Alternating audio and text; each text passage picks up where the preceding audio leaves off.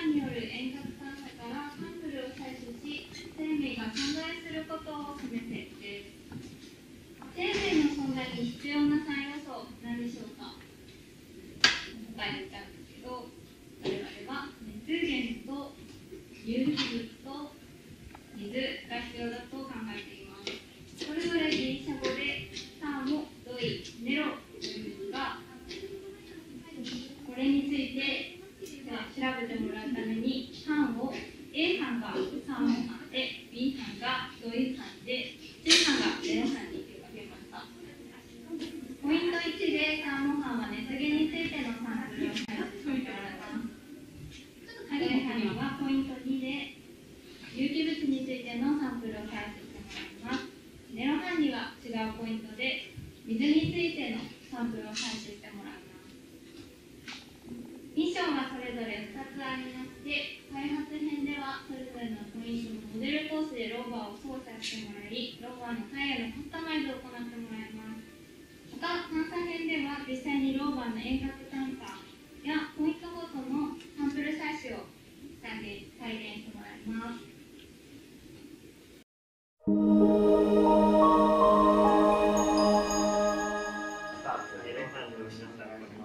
アシスタントをするはーちゃんと言います。はーちゃんって呼んでください。じゃあこれからローバーを使って実際にいろいろカスタマイズして実験をしてから実際に皆さんにエローラっていう惑星の探査に行ってもらって、とりあえず探査編なのでこれから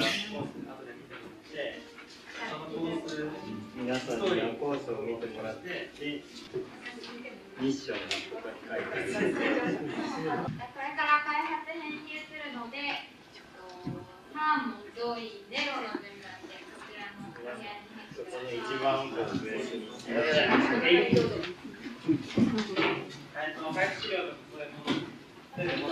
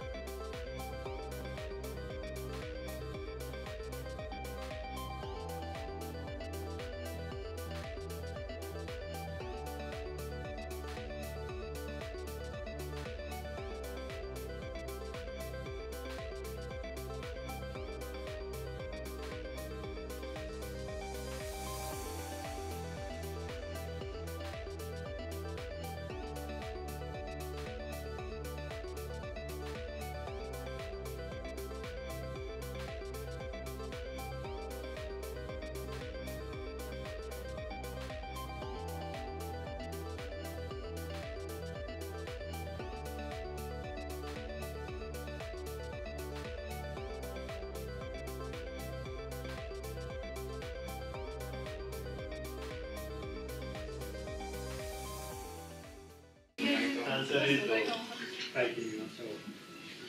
全然横からとか後ろからとか回ってみていい？これはね、でっかい。コースが見づらいんです。ここからスタートして、この丸い携帯のようなものに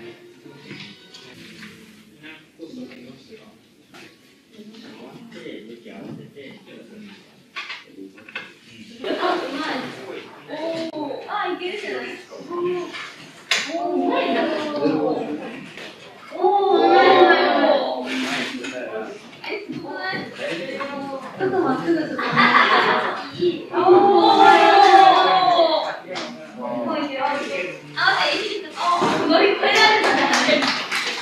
じ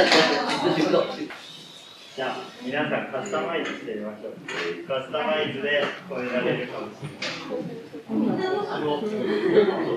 れない。タイヤでかくしよう、タイヤでかくして、障害物カスタマイズしてね。こっちを前としていいかどうかってしていくあれ。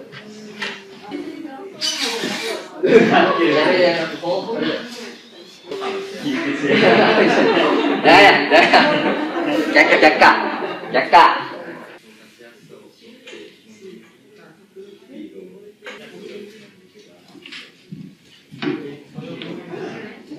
じゃあ時間なので一回席に戻りましょう。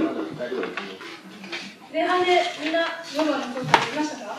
やった人、やった人、待って、やったね。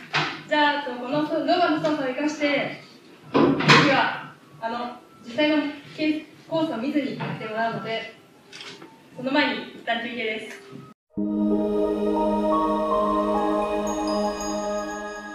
改めてエローナについて少しだけ説明していきます。エローナは地球型惑星で大気が存在しています。で、大きさが地球の2倍あって重さが地球の4倍です。で、恒星周りを公転する軌道が生命が存在するハビタブルゾーンと呼ばれる領域に重なっています。で、これからメンバーで役割を分担してもらいます。ワークシートの7ページを開いてください。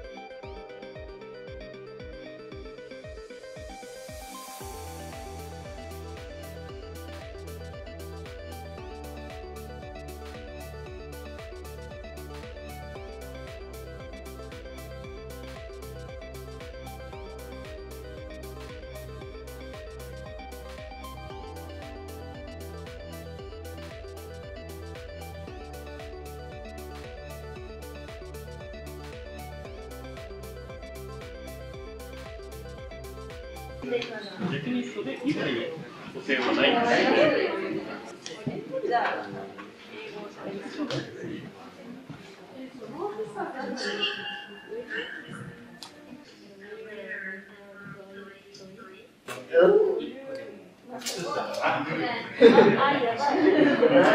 りあえずゴールについて報告をしましょう。お、着いた。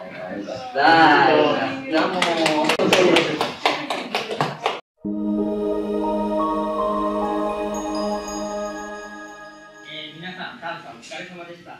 皆さんの協力のおかげで無事サンプルが回収できました。ありがとうございます。今から皆さんにはこのサンプルを我々研究員が解析したデータを渡すので、それをもとにそれぞれドイ、サーモ、ネロの目標が達成できたかを確認してもらいます。皆さんのおかげでサンプルが取れました。で、僕たちがさっき解析してきたので皆さんには今からこの資料を使って考察をしてもらいたいと思います。水素と一緒に化合するものってなかなかないんですよ。自然界で10ページに報告書を作る欄があるので、これを参考に入れてみてください。こういったわけですよ。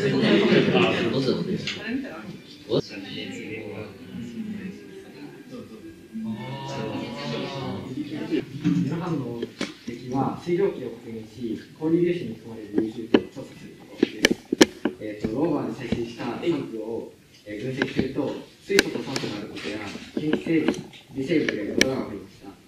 画像2からは、水が液体の状態でいられないことや、ちょっと矛盾してるかなっていう感じなんですけど、画像1から、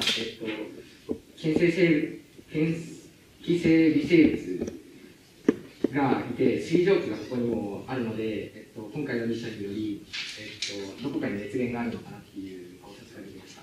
以上です。